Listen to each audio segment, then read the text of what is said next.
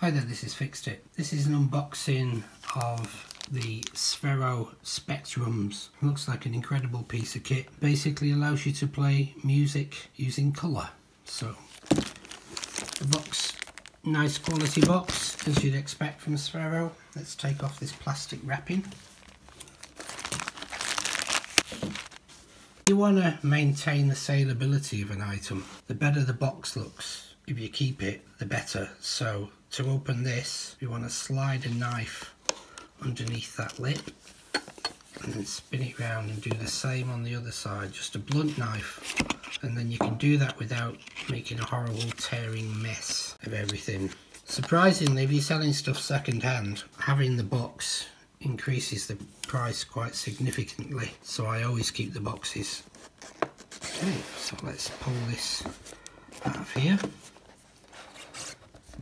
Oh wow. So what do we have here then? We have two rings. These are the SPHERO rings that clip around your fingers. Okay, so they've got a soft rubber clip on them, and then they've got an optical sensor on there as well. On the side there's a USB connector to charge them, because these are actually Bluetooth. So there's the other one. So there's two in this box, which is really good. There's a small manual which gives you how to get started, how to download, and there's a nice bag for your two finger drums, and I suspect this is going to have a charging cable in it. Oh, it's actually got the closer inside. And then there's a, oh right, that's fantastic. There's a double charger on a single USB. So that's going to allow you to charge both of those sensors at once. And then there's this mat. And this is that fantastic super Velcro. So it's quite smooth, it'll absolutely stick to anything. Brilliant stuff, I love that.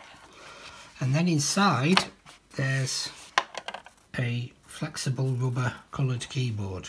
It's all really good quality material. Okay, so in part 2 I'm going to be charging these specdrums, and then we'll give them a shot and see how they work. They look really good. One of the reasons I bought them is, as I'm now old in years and years of guitar playing, you can see that my fingers are arthritic. I mean, that is as much as I can now close my hands, so doing guitar chords and stuff is just impossible.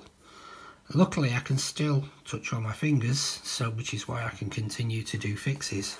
So something that I can actually just slip on my finger and then play will allow me to continue to make music for years to come.